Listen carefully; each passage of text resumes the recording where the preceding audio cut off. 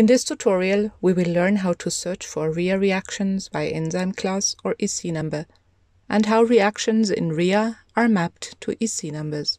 The Nomenclature Committee of the International Union of Biochemistry and Molecular Biology maintains a numerical classification scheme that classifies enzymes according to the reactions they catalyze. In this classification, enzymes are associated with a code called EC number, which consists of the letters EC, followed by 4 numbers separated by periods. Those numbers represent a progressively finer classification of the enzymatic activity.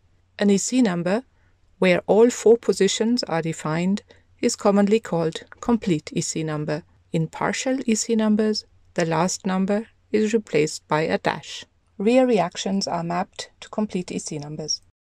As of the current Rhea release, more than 90% of all EC numbers are mapped to a Rhea reaction, and our biocurators aim at keeping Rhea in sync with the enzyme classification.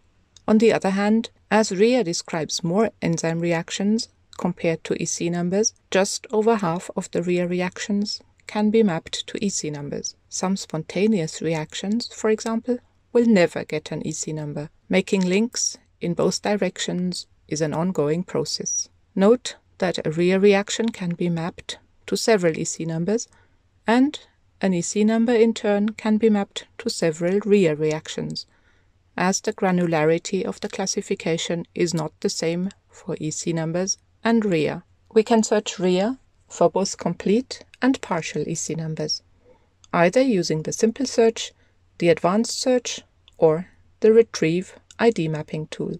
If we do a simple search with the prefix EC:*, we will retrieve all the Rhea reactions which have been mapped to an EC number. The links to EC numbers are provided by default in a dedicated column of the result table. We can filter any search result by enzyme class if we click on one of the 7 top-level classes of the enzyme classification. Instead of the simple search, we could also have done an advanced search. To do this, we click on Advanced Search, then on All.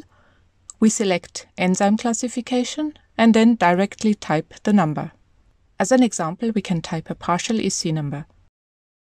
We will retrieve all the Rhea reactions catalyzed by enzymes from the subclass described by the partial EC number 2.1.2. As we browse through our results, we can click on the EC number 2.1.2.5. A black box appears with 3 different links to explore related information in UniProt or the enzyme database on XBasy. If we click on the link Search chemical reactions in Rhea for this EC number, we see that it is linked to 2 Rhea reactions. The example nicely illustrates that an EC number can be linked to one or several Rhea reactions. We click on one of these reaction identifiers to go to the corresponding reaction page.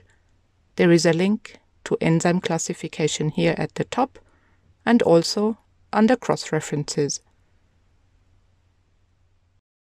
We can search Rhea with several EC numbers at a time. To do so, we can use the simple search box and combine our EC numbers with the OR operator. However, if we have more than just a few EC numbers, for which we'd like to obtain the corresponding Rhea reactions, it will be more convenient to use the ID mapping service. We click on the Retrieve ID Mapping link, select the identifier type Enzyme Classification, copy-paste our list into the box and click on Submit. All the numbers shown in this tutorial will of course change regularly, depending on the evolution of biological knowledge and on progressing biocuration efforts. Never hesitate to contact us if you have any questions or remarks, and to look at our help pages and other videos. Thank you very much for your attention.